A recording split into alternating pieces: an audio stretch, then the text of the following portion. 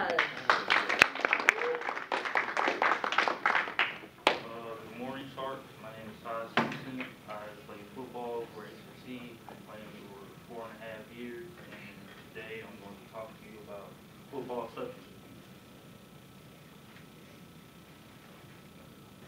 I am developing a program to help football players with substance abuse by changing the NFL substance abuse policy to the Major League Baseball policy, which makes PEDs, takes it out. It makes it like, if you're on PEDs and you get caught, you can't play the whole year instead of you taking 4 weeks off and coming back like June Hamilton did and became Super Bowl MVP.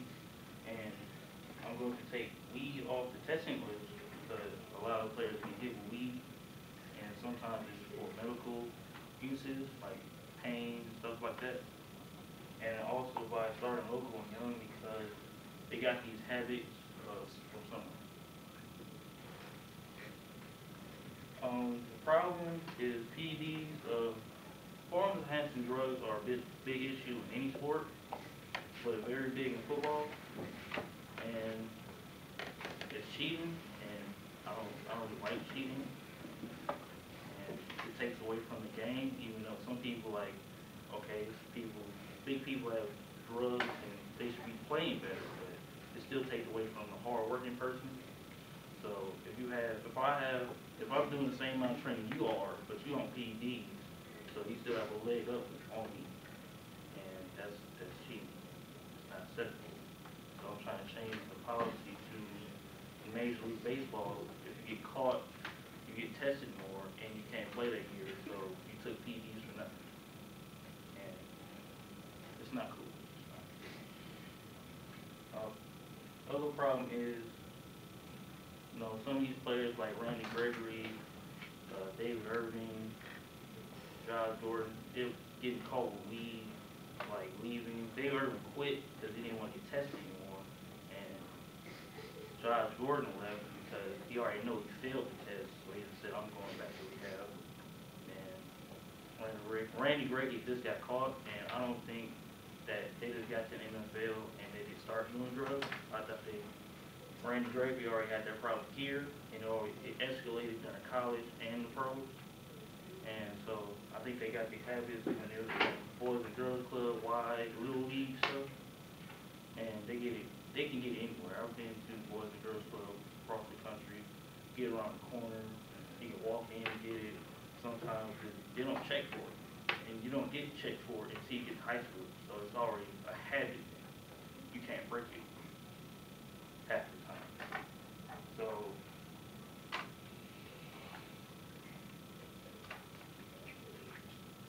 I'm making a program that will try to pinpoint why they're using drugs, medical or recreational. Sometimes, you get out of bed, your knees hurt, but you go to the doctor, they don't say anything wrong with you, but it's still pain, and you can't get rid of that pain, even though you're stretching, doing everything you need to. So you might need to take weed or ibuprofen. I'm taking ibuprofen a lot during football season, and sometimes you can get addicted to ibuprofen. It feels like that, and it's not a good thing. So I'm trying to find out, are they just doing this with their friends when they're after practice, or after they're doing this for a real reason?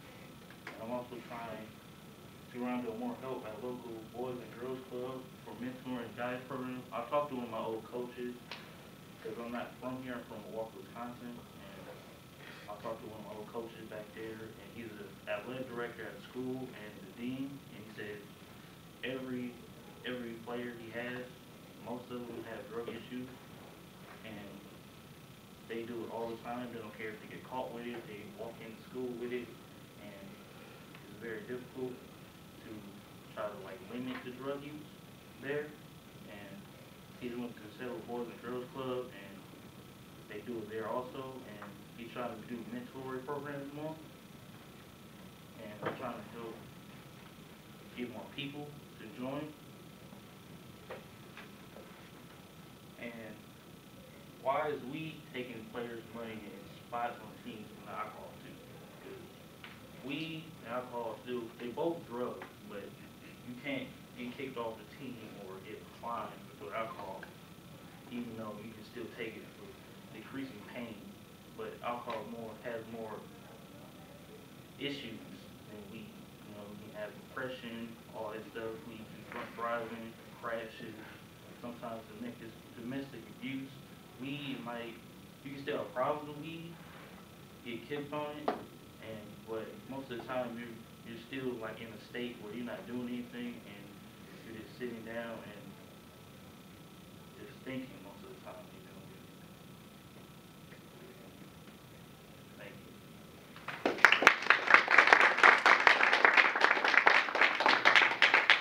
Questions for Taj? Yeah, Taj. Interesting subject. You covered a wide range right there. So I counted 6 different solutions. You want stricter fines for PED on a professional level. You don't want marijuana to be banned as a drug on a professional level. You want to look at drug testing at a younger age because habits develop earlier than high school? Yeah, sometimes like middle school, because I have a lot of friends at my middle school who do a lot of drugs. Right. You want to stop drug abuse overall or limit it, decrease it. You want to have more people join boys' clubs and be active in it, right, to help that. And then your last one is basically, you compared marijuana and alcohol, so basically you want to help change the marijuana laws. Yeah, because the NFL, like you can get beer at games and stuff, you know.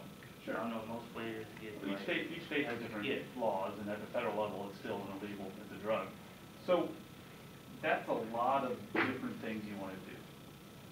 Do you think that those are accomplishable? I know I can't go to a big company, big organization like the NFL right off the gate, so I'm trying to do the mentoring stuff first. Okay. Get that out of the way, because that's more important than trying to change the NFL right now. Cool. Okay, good.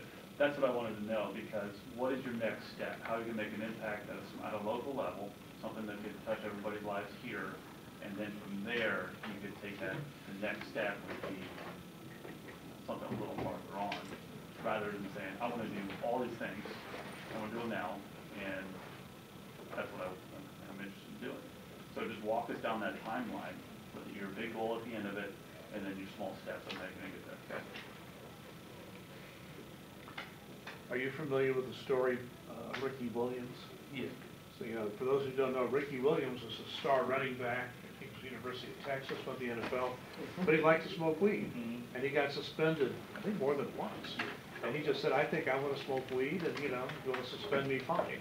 And so now I think we look at marijuana a lot differently now than we did then, and that's, I think, part of your point.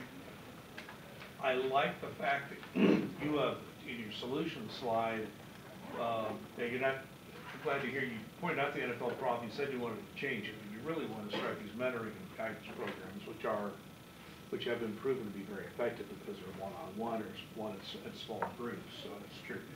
I'm curious, do you get tested every year as a high school player? I've heard, I haven't got tested yet. But it's a random thing? Yes, random. So you're subject to testing? Yes, So you can be tested at any time as a player, your IHSA school rules and so forth. Now you mentioned the Boys and Girls Clubs, which I think probably were dominant, probably in Milwaukee where you lived, in the area where you live. Of course, there are no Boys and Girls Clubs in Fishers. There are in Noblesville. So how would you go about setting up these programs in a more local Fishers? I'll probably go to the Y instead of Boys and Girls Club here, because we don't have any. The Y still have football programs and stuff like that. I have one other question. You talked about the younger kids using drugs, and you use personal experience, which is probably the best, way you could possibly make an argument for that, and you use some other evidence. What kind of drugs are kids using in middle school? I mean, there's a panoply of them. What type are they specifically using? Mostly weed. I've seen some cocaine and stuff like that. Do you think that's performance enhancing to use those drugs? Maybe cocaine, probably, because you can't feel anything. It's hyped up all the time. Weed, I think, is more like pain. Yeah, just one quick aside to something you mentioned. My brother worked at a hotel here in town, and an NFL team from out of town was staying there when they were playing the Colts. He said, I can't count how many runs I made to the liquor store. Because those guys, as you mentioned, are not tested for alcohol, and that's the only way they can kill the pain. And if you're playing in the NFL and you play 16 regular season games, you're going to be in pain. So it's a very good observation. So you mentioned the mentor programs. What would that consist of? Like just guidance for the students or like kids that are? Mostly guidance, tutoring aspect too. Sometimes we struggle in school where they're like, okay, I'm just gonna hop on drugs, don't care about life anymore. Sometimes it's mostly mentoring and getting like that big picture thing and father figures, some type of coaches. Do you think that will have like a ripple effect to fix these solutions? Fix some, not all. Okay. In your list of solutions, there's a contradictory message in mentoring programs to keep kids away from drugs and changing NFL policy to allow drugs, or marijuana specifically. As an aside, in a professional presentation, please call it marijuana, not weed. Okay. Kind of speaks to credibility, which Yep. is, it probably has nothing to do with your credibility, but it just, because it's so informal, right? So, I think the marijuana debate right now, I mean, obviously, like Larry said, it's way more of a thing today than it was when Ricky Williams was, just high as a kite, getting suspended all the time. But it's still something that a lot of people don't take seriously, and they especially don't take it seriously, as my brother says, when all of the hippies without shoes are protesting on the state lawn and not at work, Yeah. right? So, just be mindful, right? If you want someone to take something seriously, you have to treat it seriously, right? Sorry, go ahead. That's fine. You emphasized my point. Oh. Chewing the gum probably doesn't help either. Anyway, those contradictory messages are difficult. And I think with this discussion and your responses to things, it sounds like the youth mentoring is probably nearer to you. Okay, that's what I hear more passion in you on, rather than changing NFL policy. But you have to pick one and concentrate on it to make a project like this work. Something you could do at a local level is realistic. Changing the NFL policy on a multi-billion-dollar industry, it's not realistic.